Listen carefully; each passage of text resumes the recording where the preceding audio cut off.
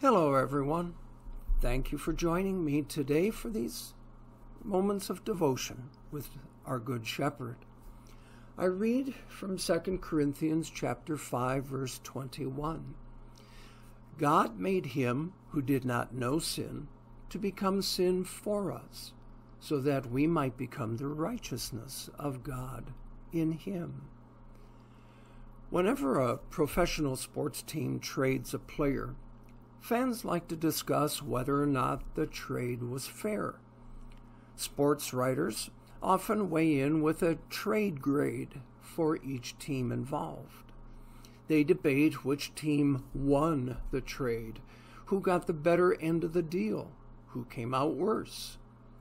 Professional sports leagues often put stipulations into place, like players' salaries matching, to help make sure that trades are not lopsided, but balanced for each team. No matter what the context, when it comes to trading, we want the trade to be fair. In general, we like our exchanges to be equal.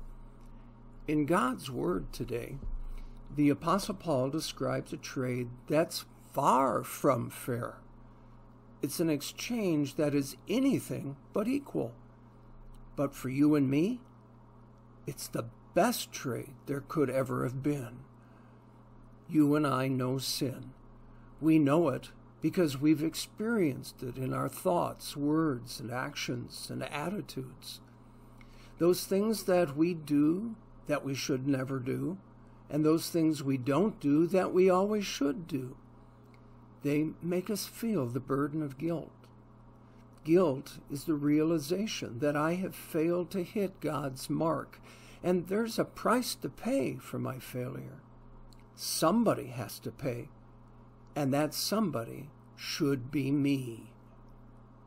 And the price that I owe can never be repaid except by an eternity separated from God and everything good in hell. But then God proposed a trade. It's the kind of trade no owner or general manager of any professional sports franchise would ever think of making. God offered the absolute best player on his team, one who was flawless in every respect, for a bunch of scrubs, for people who have no trade value whatsoever.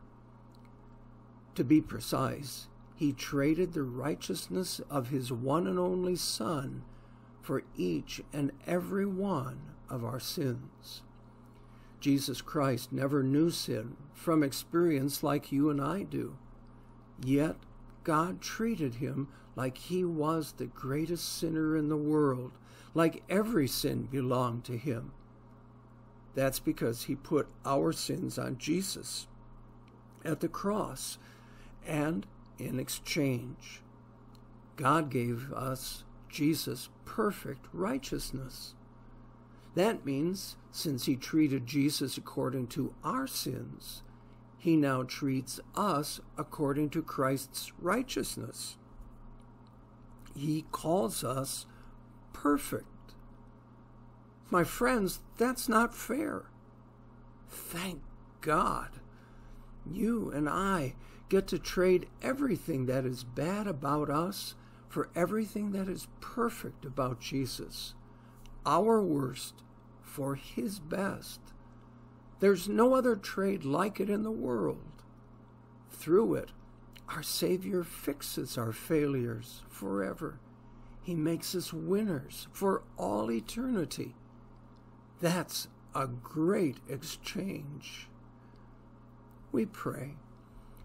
Lord Jesus, may I always marvel at the great exchange you have made for me. Amen. Well, everyone, remember and marvel at that great exchange God has made for you.